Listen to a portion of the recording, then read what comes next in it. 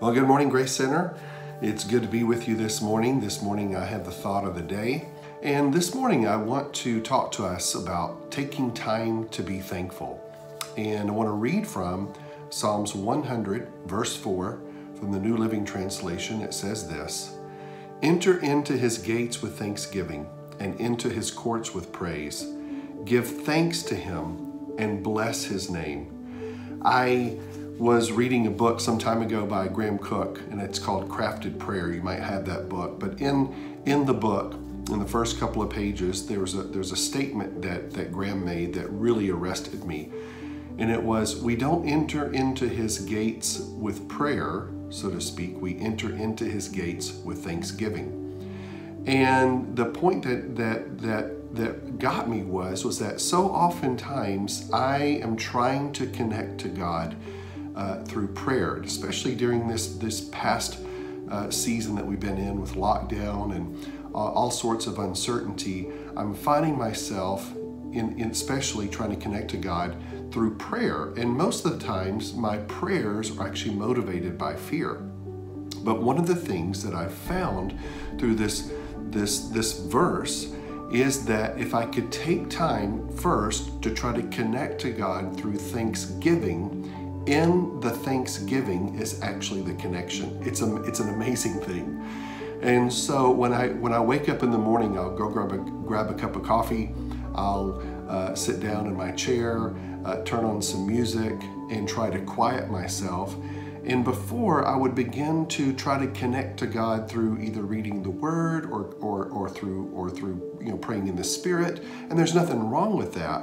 But it wasn't until I read this verse in Psalms 100 that we just read that we enter into his gates with thanksgiving. And so as I begin to think about connecting to God, and actually I picture that, I picture walking into his gates, into the gates of his presence, or into the gates of heaven, however you want to picture it. But I enter in with thanksgiving.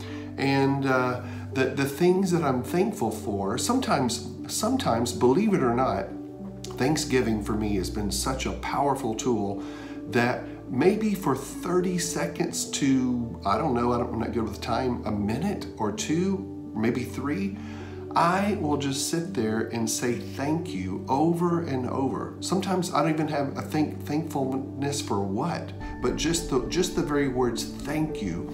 And I'll cause my spirit man to relax and to calm down. And as I begin to thank him, I'll thank him for his presence. I'll thank him for his promises. I'll thank him for, Lord, you'll never leave me. You'll never forsake me. And I begin to thank him that way. There's an actual connection to God. In the thanksgiving is actually the connection to God. I wanted to read something. I found a quote by C.S. Lewis. It says that it is in the process of being worshiped that God communicates his presence to men. And there's nothing more important in our daily worship, in our worship, than thanksgiving. Thanksgiving is huge. And so I just wanted to leave us with this thought that today or this week, if you don't do anything else, take time to be thankful. It is an amazing tool. It is an amazing connection. In the thankfulness, you will sense his presence. In the thankfulness, he will begin to show up in peace, and the peace that passes all understanding. And so that's a very simple thought for this week. It's a very simple thought for you.